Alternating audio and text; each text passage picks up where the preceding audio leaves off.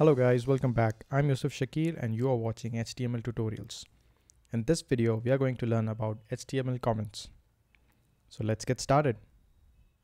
Okay, so I have opened brackets and I'll go ahead and create a new file and I'll save it as comments.html. And I'll write the following HTML. So doc type HTML, opening and closing HTML tag, opening and closing head tag, and opening and closing body tag. And we have set the title to comments. Alright, now let me go ahead and open the live preview. Alright, we use HTML comments to make document notes or remove a piece of HTML tags from the web page. And HTML comments are not displayed when this page is rendered. So let us go ahead and create our first comment. So we'll write opening angle bracket, exclamation mark, followed by 2 hyphens.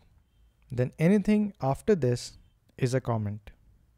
So this is a single line comment. Then to close the comment, 2 hyphens and greater than sign. Now if we look the output, we don't get to see anything because a comment is not shown. Alright, to make multi-line comments, all we have to do is start the comment, then write our comment text like this is a multi-line comment, and then close the comment. And if we check the browser, we don't get to see any output. Now if we want to hide a piece of HTML element from the output, we can enclose that element inside a comment. Let's say we have a paragraph. This is a sample para. And then we have another paragraph. This is the second para, followed by the third paragraph, and this is the third para. So we can see we have 3 paragraphs. Now let's say we want to comment out the second paragraph. All we have to do is enclose this element inside the comment. So if we close this paragraph inside the comment tag, and if we check the output, we don't get the second paragraph. Now please note, even though we have commented out the second paragraph and it is not displayed in the browser, this web page will still have these comments in its source code. Let me show you. If I open this comments page in the browser, and if we click on this view page source, you can see we have the single line comment, the multi-line comment, as well as the second paragraph which is commented out.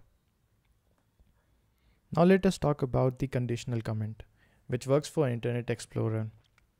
So to create a conditional comment, we write starting angle bracket, exclamation mark, followed by 2 hyphen, then square brackets, and we write if, let's say, less than LT IE9, and we close this, and then we write opening angle bracket, exclamation mark, then square bracket, and we write end if, followed by 2 hyphen and closing angle bracket. And then inside this comment, we write, let's say, script src script, and let's say write app.js So we have created a conditional comment, and we are trying to say that if the web browser is Internet Explorer and it is less than IE9, then anything within this if condition will be used, else ignored. So we have this if condition, and this is the starting of the if condition, and this is the end of the if condition, and this is the conditional comment. Alright guys, this brings us to the end of this tutorial.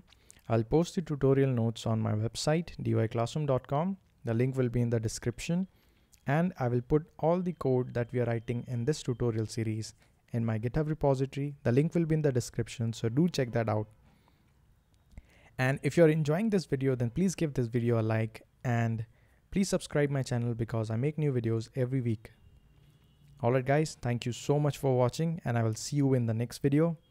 And like always, stay happy and keep smiling. Bye.